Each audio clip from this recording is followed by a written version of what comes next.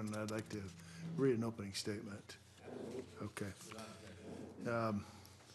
First of all, I want to commend you for the commitment of getting to view all these bills, and frankly, for doing it on a bipartisan basis.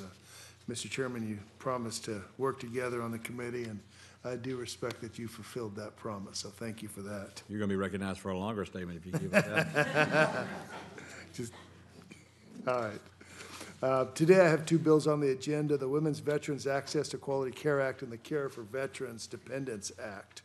And I'm proud to have worked on both of these bipartisan bills with Senator Murray and appreciate the input that the VA and the Veteran Service Organizations have provided. While the VA has come a long way in improving its care to women's veterans, there's still some gaps that need to be filled, and I think our bill will do that. The VA needs to improve access to doctors that can meet their gender-specific health needs and ensure their policies on safety and privacy for women veterans are properly carried out in all VA facilities. I appreciate the VA's willingness to work with us on this issue and look forward to finding a path forward for this particular bill. Another bill Senator Murray and I have worked on for years is the Care for Veterans Dependents Act. The concept is quite simple. If you are a homeless facility that receives VA funding, you want to ensure that you can get reimbursed for providing care to dependents who accompany a veteran. We do not want to see veterans getting turned away from any facility just because they have dependents with them. With over 700 homeless veterans still living on the streets and shelters in Las Vegas and other parts of Nevada, we must continue working to address the needs of veterans who have fallen on hard times. I'm also proud to support a bill in today's agenda from Senator Hatch that ensures that veterans have access to adult daycare, day health care benefits.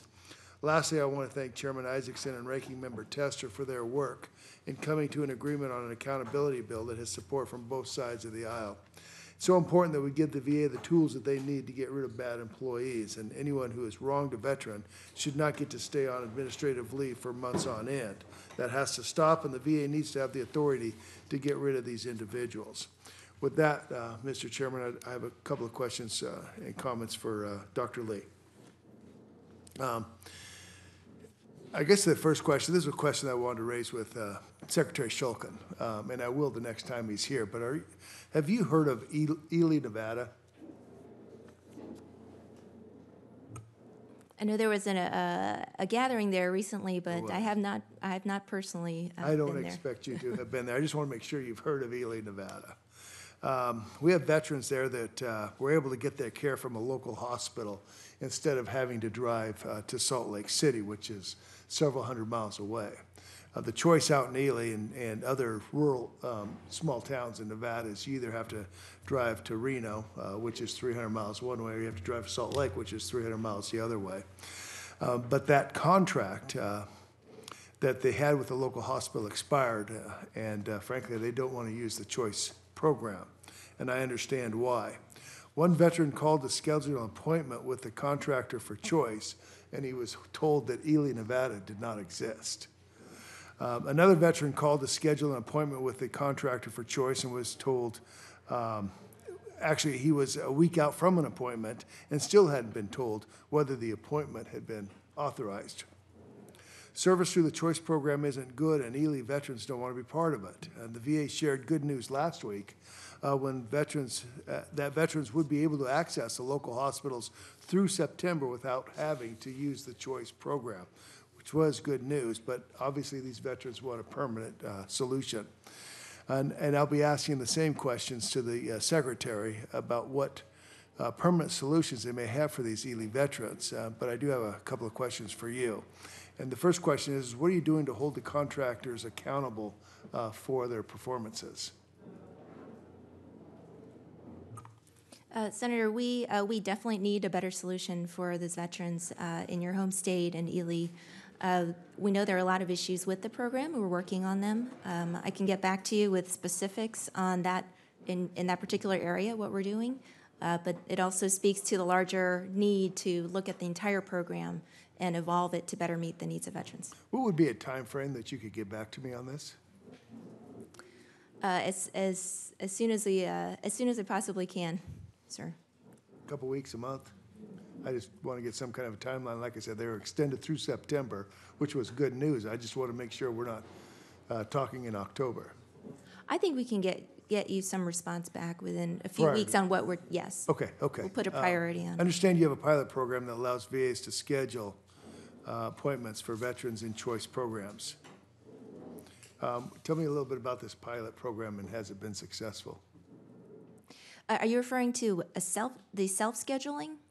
It's a pilot program, from what I understand, that allow the VA to schedule appointments for veterans in the choice program. Does that make sense?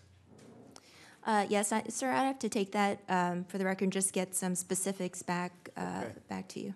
We can broaden those questions. Can you tell me why you think veterans currently dislike the choice program? Why do you think they dislike it?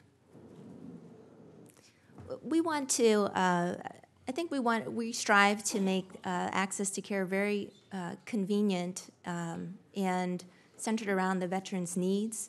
And I think some of the issues with the choice program currently are well known and have to do with cumbersome process to get to that care in the community. Can I share a couple stories with you?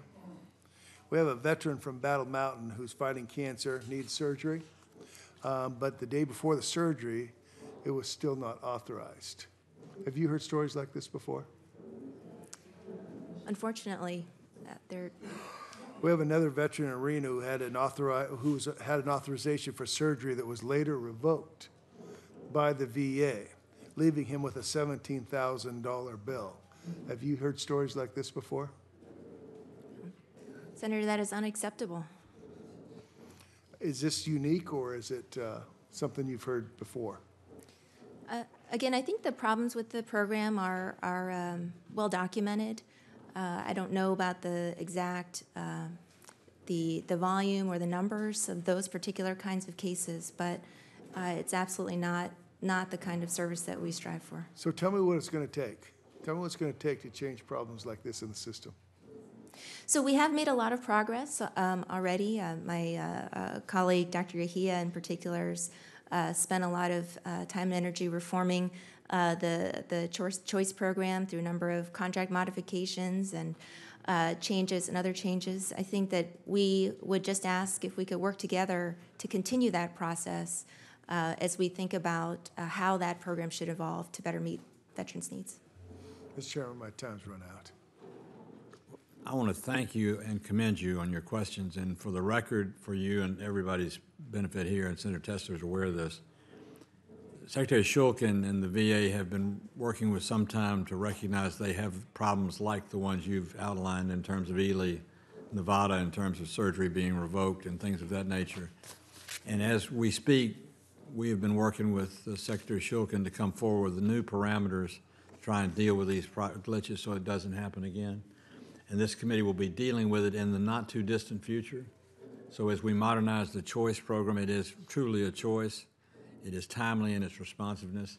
It is not as cumbersome and difficult as it has been for the veterans. And Dr. Shulkin has been invaluable in his, and what's his name, Dr. Dr. Bali? Dr. Bali. Chairman's violating his own rule here. It's calling you now. Dr. Bali has done invaluable work with us in making this happen, so we're going to continue to work for it and bring it to the committee to ensure it's corrected, because many of those things are basically inexcusable.